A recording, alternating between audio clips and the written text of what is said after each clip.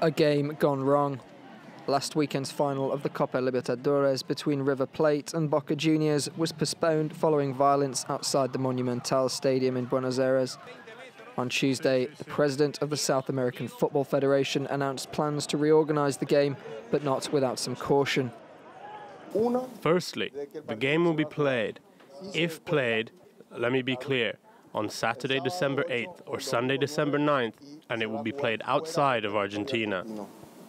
Several Boca players were injured by rival supporters who threw stones at their bus. Then, after the stadium was evacuated, some chose to confront security forces.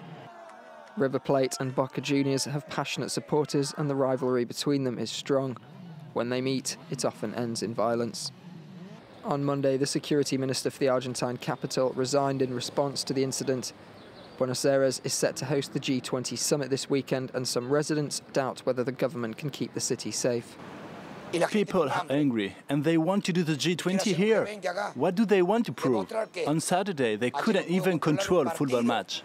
For others, last Saturday's violence was just an isolated incident and not a cause for concern this weekend.